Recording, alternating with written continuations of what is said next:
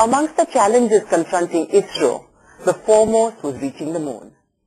The Polar Satellite Launch Vehicle PSLV was selected for this as it inspired confidence amongst Indian scientists and scientists across the world. The PSLV-XL, a newer and more powerful version of PSLV, has been employed to launch Chandrayaan-1. The complete design and development of PSLV-XL is done by Vikram Sarabhai Space Center, Thiruvananthapuram. ISRO Inertial System Unit, IISU, Thiruvananthapuram, has contributed all the critical devices needed for controlling vehicles like gyroscope and navigational system of the launch vehicle. Liquid Propulsion System Center, LPSC Thiruvananthapuram, has indigenously developed the liquid propulsion system and provided the liquid propulsion for the vehicle. The solid propulsion system and engine used at stage 1 and 2 is developed by Satish Dhawan Space Center, Shar. Total assembly of the vehicle and all launch-related activities will be coordinated by SDSC Shar.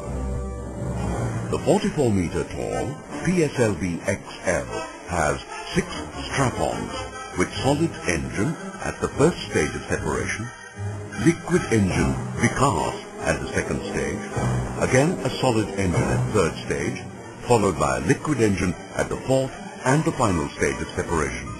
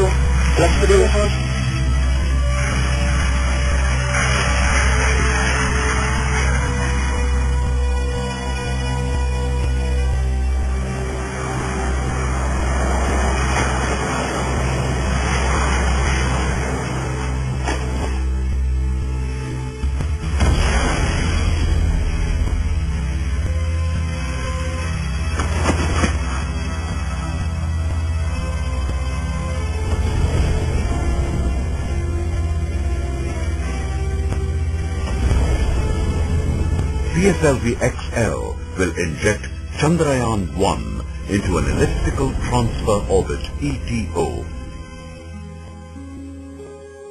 ETO, measuring 250 kilometers perigee and 22,000 kilometers apogee. PSLV will inject the Chandrayaan into this orbit at a velocity of 9.89 kilometers per second. From here on, all the post-launch operations will be coordinated by ISRO Telemetry, Tracking and Command Network, ISTRAC, Bangalore.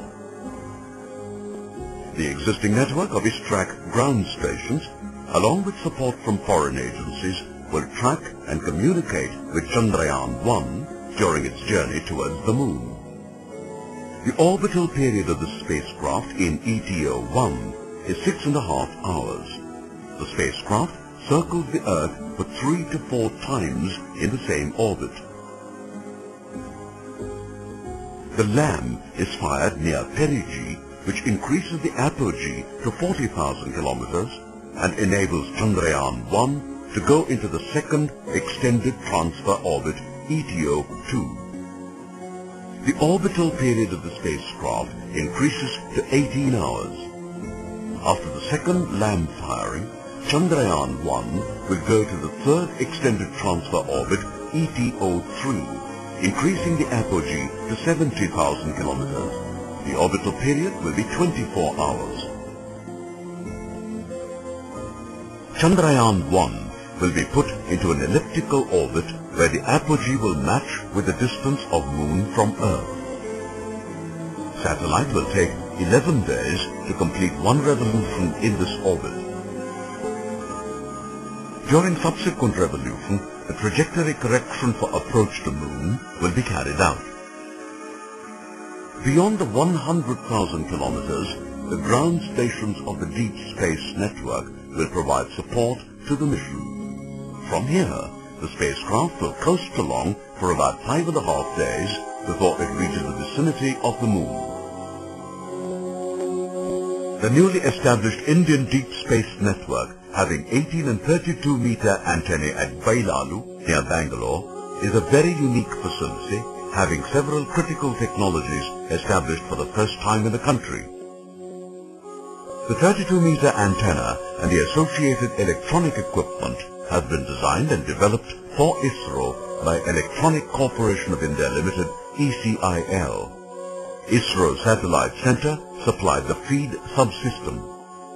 On-site installation and commissioning are executed by ISRO Telemetry and Tracking Command Center, ISTRAC.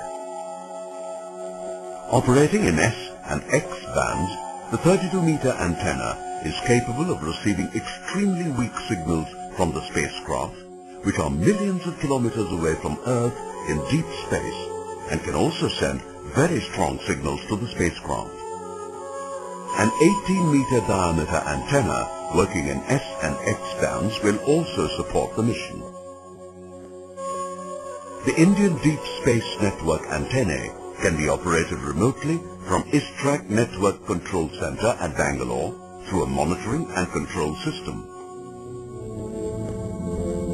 As Chandrayaan-1 spacecraft travels into deep space, mid-course corrections will be carried out as and when required. When the spacecraft is about 500 kilometers from the lunar surface, a major maneuver called Lunar Orbit Insertion, LOI, is performed. Chandrayaan-1 will achieve its final moon orbit 20 days after the launch. After this, Chandrayaan-1 will enter into an elliptical orbit around the moon, with the nearest point being about 500 kilometers from the lunar surface, and farthest point being about 5,000 kilometers. After the subsequent health checks, the spacecraft's orbital height is planned to be lowered through a series of planned maneuvers to achieve the target altitude of 100-kilometer circular polar orbit over the surface of the Moon. After reaching operational polar orbit, the payloads will be commissioned one by one. The first to be commissioned is the Moon Impact Probe, MIP, a technology demonstrator. It will be released at the earliest opportunity once operational orbit has been reached.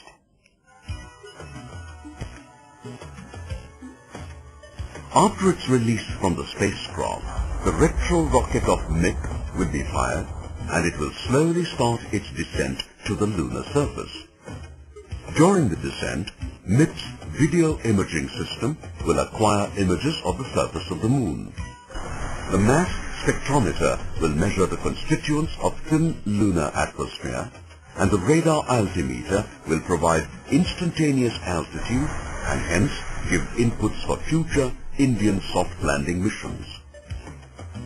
Thereafter, MIP will impact on an identified area in the south polar region of Moon.